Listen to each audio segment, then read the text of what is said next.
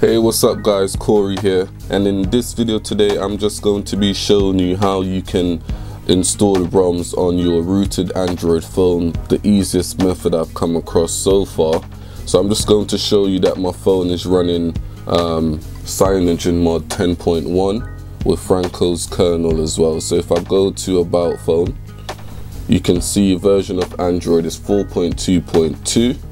and as I scroll down, it says that I'm also using, I'm also using Franco's kernel and CyanogenMod version 10.1 nightly.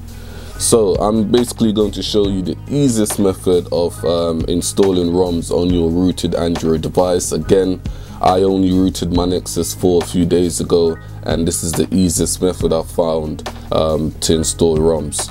So what you need to do is go into your app store and download Goo Manager. Goo Manager basically allows you to install ROMs and also allows you to flash kernels, as you may see in my previous video. So all you need to do is go into Goo Manager. It's going to ask for super user access, so you just click grant.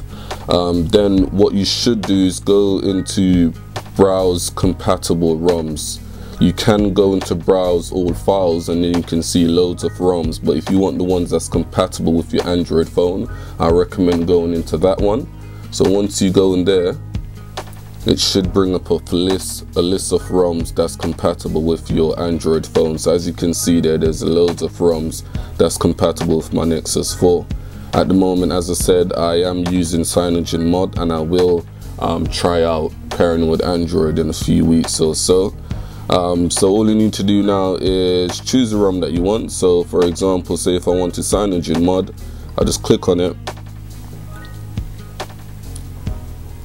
again, nightly, and then it will give you the list of nightly versions. So you click on 10.1, the first one that's at the top, click on that, and then you just click on begin download, and it will take you to this page where it should say download will start in 10 seconds or how many seconds. As you guys can see, there's counting down, and then it will start downloading. So if I scroll here now,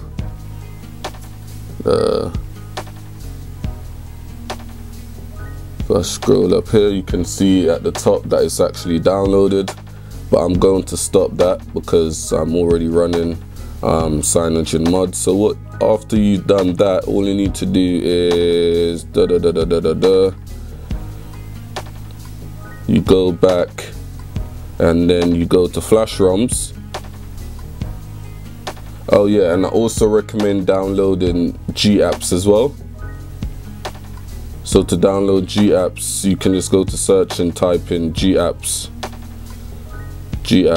or you can go to browse compatible ROMs and it should be in there as well. G-apps is your standard Google apps. I'll recommend downloading that as well, and to flash that as well when you're flashing CyanogenMod. So what you need to do now is go onto flash ROMs, click on the ROM that you'd like to flash, so CyanogenMod and G-apps, and you go to order and let's do that again. So CyanogenMod and G-apps, and go to order and flash selected, and then you need to flash your G-apps first, or it doesn't really matter, you can flash your CyanogenMod first or G-apps, it doesn't matter. You then click on wipe and create backup, and then flash. That's basically it. Once you click flash, CyanogenMod should install within 5 to 10 minutes maximum with your G-apps all installed and ready for you to go. So that's basically it guys, the easiest method to flash ROMs onto your rooted Android device. If you guys do enjoy videos like this, again, don't forget to give me a thumbs up and leave a comment down below to let me know that you'd like to see more videos like this. Anyway guys, look forward to the review of CyanogenMod 10.1 running on my Nexus 4. My name is Corie. Peace.